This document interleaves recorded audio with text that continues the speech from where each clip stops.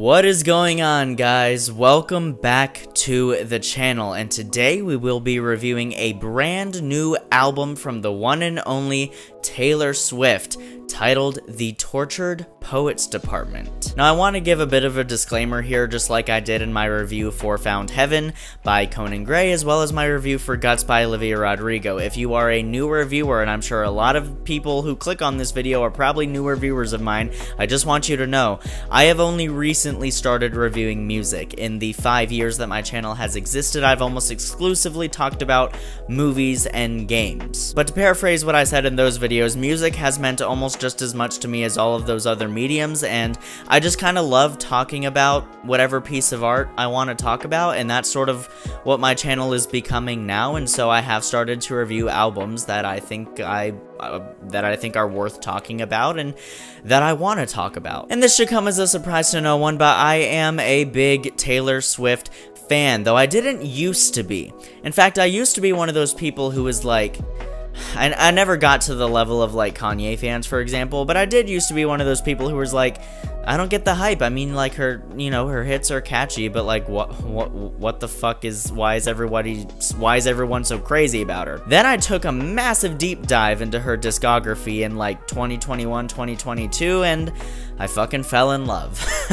Tale as old as time. Because of that, I had naturally very high expectations for this album. She has always been so good at defining her eras and having everyone stand on its own, and this shift into the new like visual aesthetic for this Tortured Poets Department era really excited me. Now, in this moment, as I'm filming this video, it is 5:19 a.m. I stayed up all night so that I could listen to the album right when it dropped, just like my first listen through, not taking any notes, nothing. I just wanted to sit back, get lost in my LEDs, and experience the album without the weight of notes on my shoulders. So I listened to the album, and then I took a bit of a break, jumped in the shower, blah blah blah, and then when I was done, I came back and I listened to the album again, but this time, with each track, I took notes for this review so that I could have a pretty well-informed opinion. But of course, the first thing I did when I finished listening to the album on that first listen through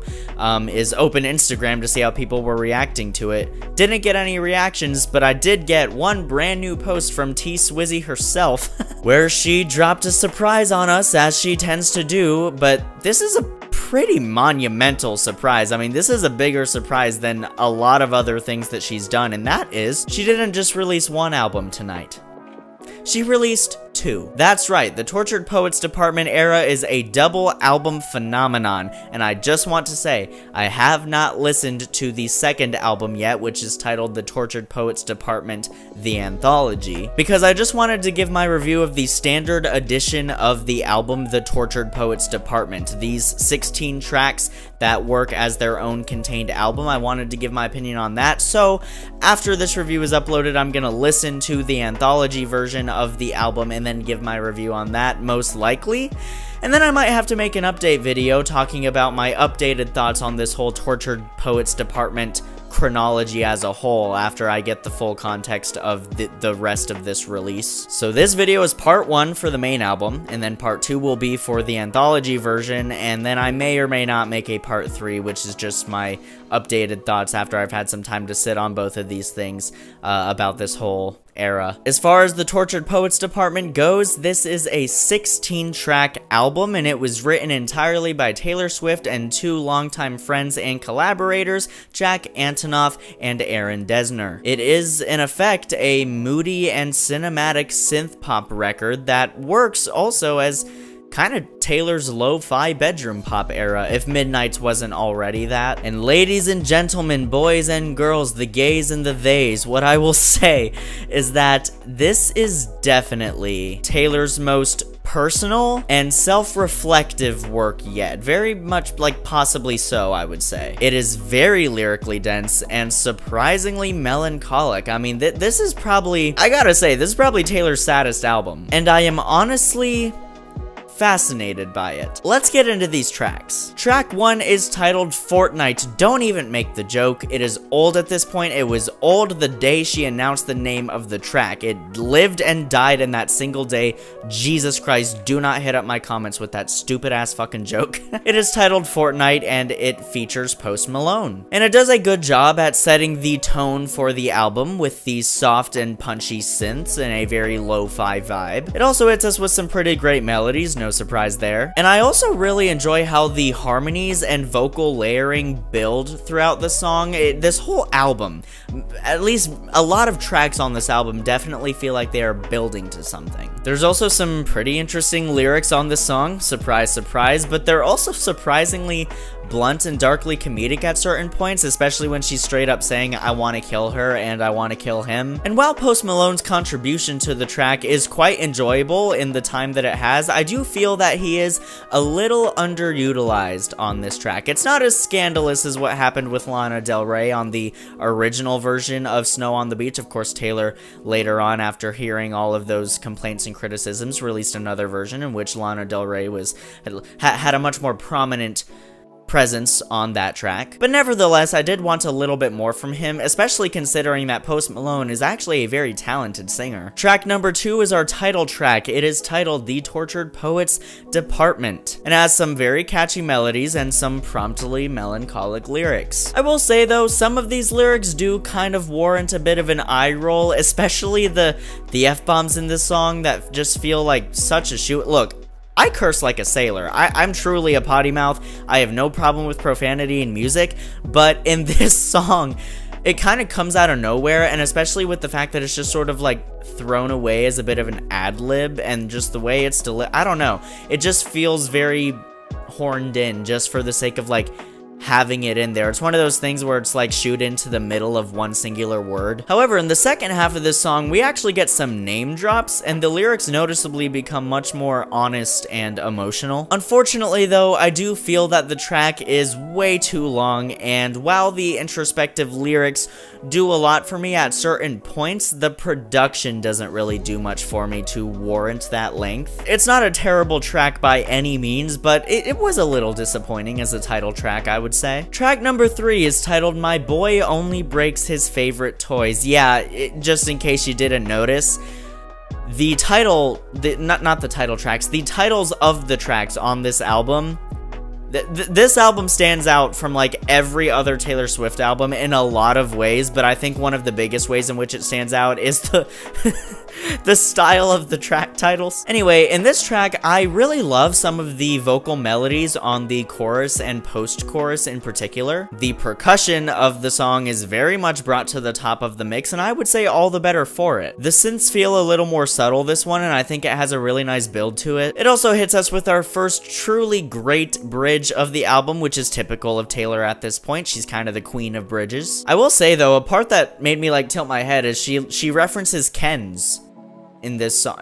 In light of Barbie, obviously, she references like all the Kens out there, and I was just like, huh, interesting. And I do find this track very lyrically interesting, as the vast majority of Taylor Swift songs will be, but it does leave a lot to be desired for me. Track 4 is titled Down Bad, and this is when we get a bit of a production switch, because it starts off with this really interesting, very pleasing on the ear sample of, I'm honestly not really sure what instrument it is. It might be a synth, it might be a guitar.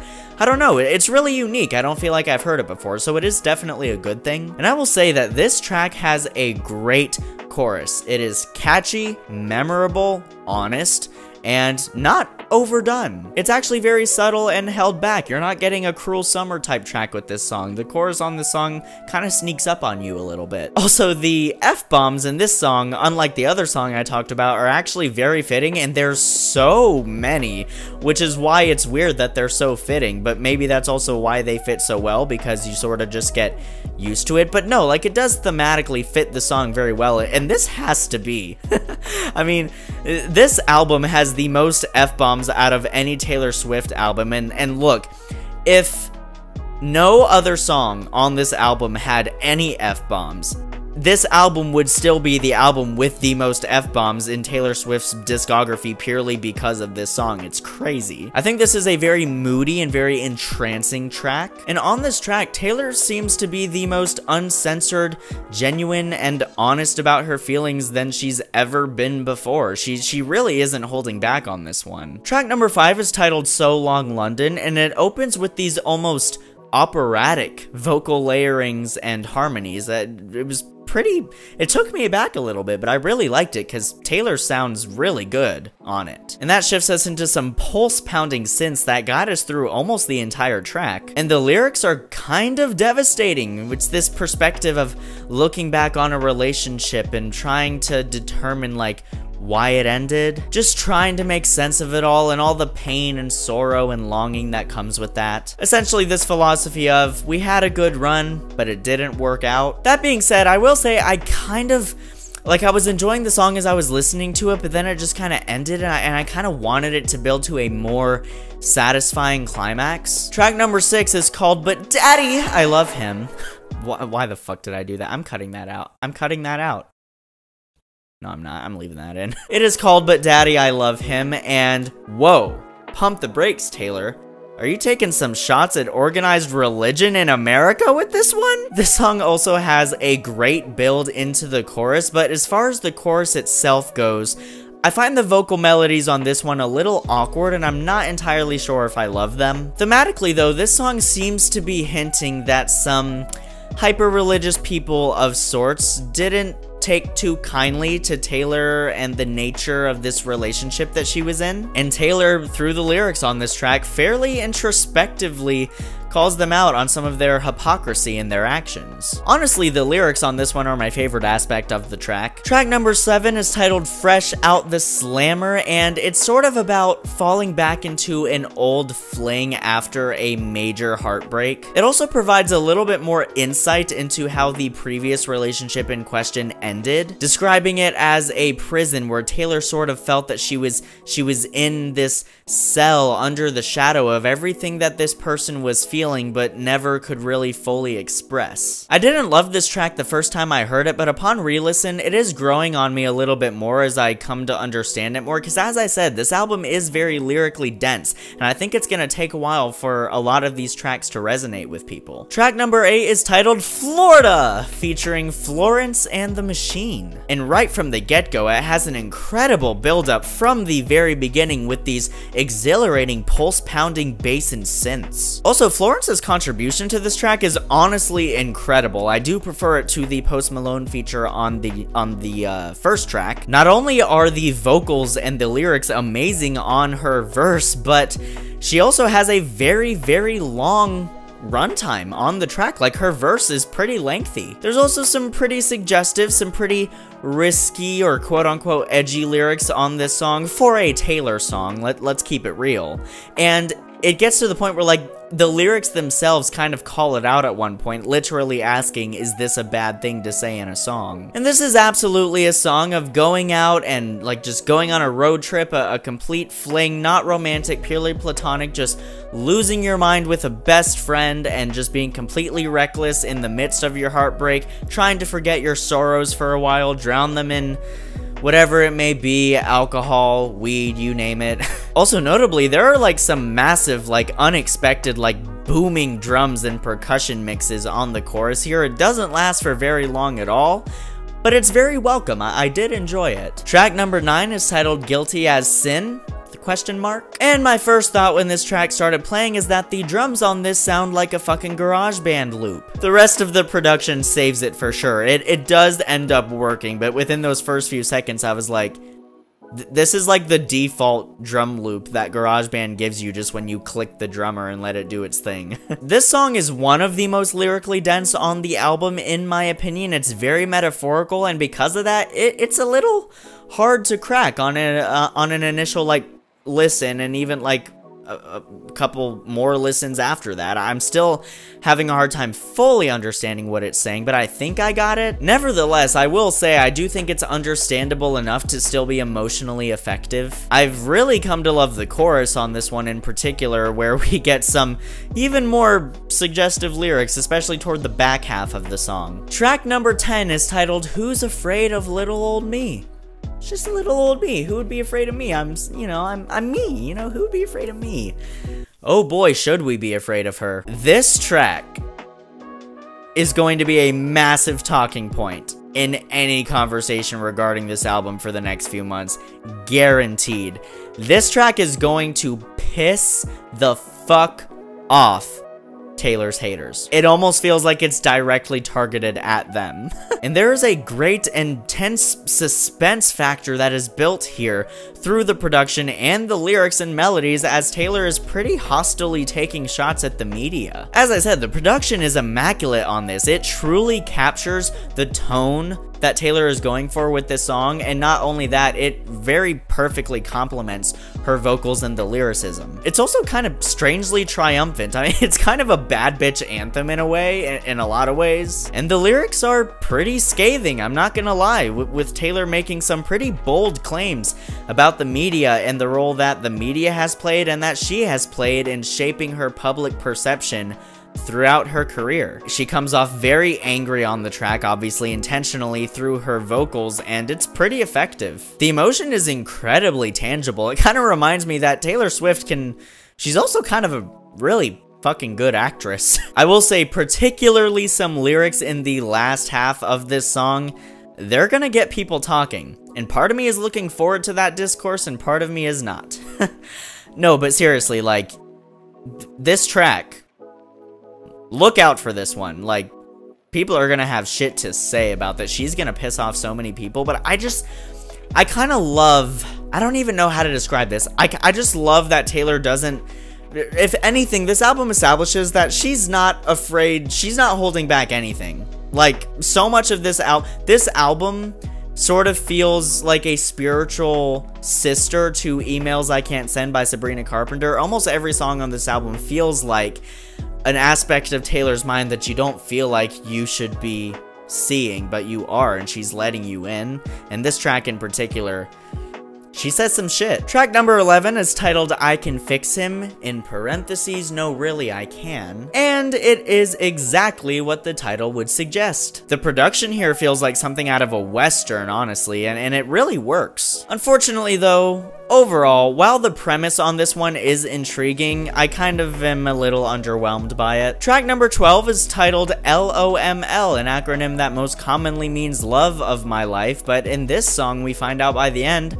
actually means loss of my life, which I actually found to be very impactful. I did not expect that. It's a great lyric to end on. This is a very melancholic, moody, entrancing piano ballad with some very poetic lyrics. And this works as a pretty devastating painting of a past relationship that Taylor is reminiscing on. And I also want to say, I feel like this song is sort of a testament to how self-reflective this album is, even more so than Midnight's, where she literally admitted to her narcissistic tendencies. Because this song is looking back on the relationship and looking back on the more negative sides of it, once again trying to deconstruct how it ended and sort of examining that whole aspect of it, and Taylor doesn't shy away from taking some shots at herself. Some very effective strings come into the last third of this song that do solidify it as a true tearjerker for me. Overall, it's just a very soft, gentle song that will definitely get you in the feels for sure, and as I said, I love the sort of double entendre of the title. Track number 13 is called I Can Do It With a Broken Heart, and this is the first and only, really, sad girl banger on the album. It has an incredible pace and melodies and some pretty revealing lyrics about Taylor battling depression in the midst of fame. I really particularly love the lyric, lights, camera, bitch, smile. Some great 80s style dance pop synth make for a truly smashing chorus that is also very darkly comedic. It's just sort of like, I'm fine. What do you mean I'm fine? You know, I kind of want to from time to time, but I'm fine, you know, I'm singing, I'm dancing, totally okay. Like, it's that kind of dark humor, which I love. I think people forget, Taylor's kind of a comedian. She's kind of really fucking funny a lot of the time. But also, like, on the flip side of that coin, this track also comes off strangely confident, like you're confident in your ability to act like you're fine when you're not. The last 3 bars of the song in particular are pretty funny, especially in the way that they're delivered. Track number 14 might as well be a diss track. It's even called The Smallest Man Who Ever Lived. If you guys thought All Too Well made a certain guy look bad, holy shit. First things first, in the opening verses of this song, she directly references Jehovah's Witnesses, kind of tying back into some of the religious subject matter that she touched on previously on the album. I'm not going to dig too deeply into that, but it is there to analyze, and she's saying something. She is saying something about religion on this album, but I just haven't quite cracked it yet. Production-wise, this track treats us with some soft pianos and synths. And once again, Taylor presents us with a pretty scathing track. As I said, it might as well be a diss track, and it seems to be very clearly directly taking shots at a former partner, where she explicitly states that she does not miss what they had at all, and if anything, she just has some pretty brutal questions for this guy. Also, very unexpected, the final minute and 45 seconds just about... I about shit myself just now. Why must things fall? I don't want you to fall. If you could, like, stay there for the rest of the video, that would be great. As I was saying, the final minute and 45 seconds of this song are massive with the production. It's really cinematic, with Taylor also bringing in the most devastating lyrics of the song by far. It really works, it's very impactful, and goddamn did this guy fuck up. Track number 15 is titled The Alchemy. This song has some banger melodies and immaculate production. And it's actually, in the midst of the depression that the majority of this album is, a very sweet and sentimental love song, where Taylor sings about coming out of this darkness and finding something beautiful in her journey out of it. It's actually pretty impactful. It made me cry the first time I heard it. It's genuinely very sweet, and the lyrics on the chorus in particular are quite clever and are only going to make it all the more emotional for anyone who is aware of what's going on in Taylor's life at the moment, and let's be honest, who isn't? I think my biggest takeaway with this track, though, is actually how good of a job it does at discussing more so how much this person loves her. You know, in a lot of her other love songs, she's talking about how much she loves the other person, with some sprinkles in there talking about how this other person makes her feel. But this song is almost entirely talking about how much this person loves her.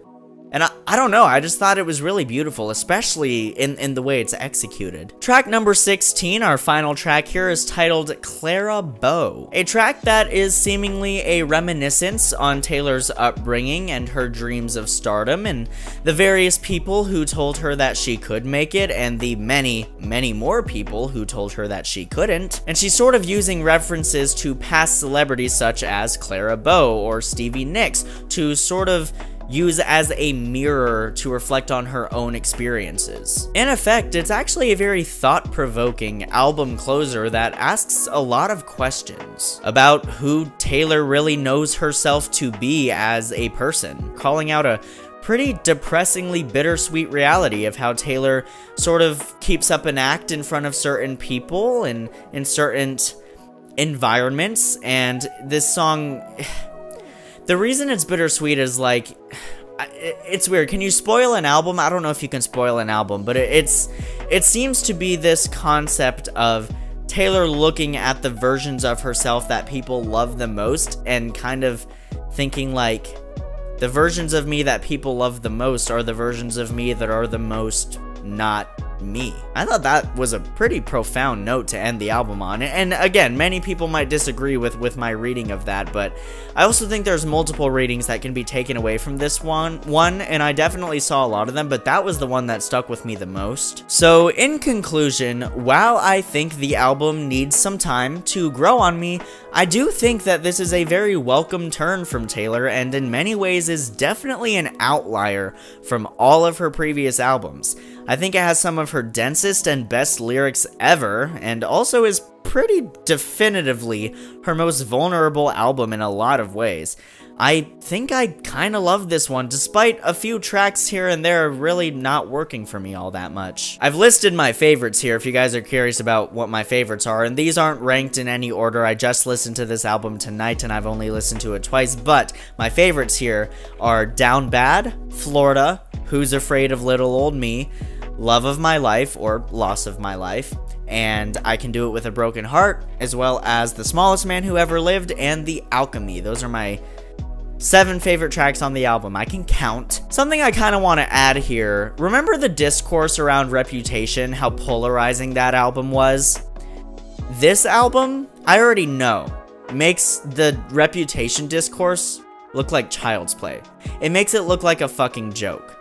This is going to be Taylor's You Either Love It or You Hate It album, and it's going to be extremely polarizing, and as I said, I'm looking forward to seeing some conversations, but I'm also not looking forward to it because there's a lot of hostility out there. But truly, like, I'm really curious to see what the overall critical reception is of this album. I mean, I saw it had like a Metascore of like 91, but then I also saw that some big news outlet gave it like a 3 out of 5 star and described it as a massive misstep in her discography. So I don't know. The reviews for this are probably going to be all over the place. We'll see in the coming days what people think of it. Guys, thank you so much as always for watching. Be sure to let me know down in the comments what you thought of the album. What is your favorite Taylor Swift album? Are you a Swiftie? Are you not? Are you a late-stage Swiftie or are you a lifelong Swiftie? Late-stage Swifties, let me level with you here for a second. Tell me, what was it that made you turn from a Taylor Swift denier to a Taylor Swift lover?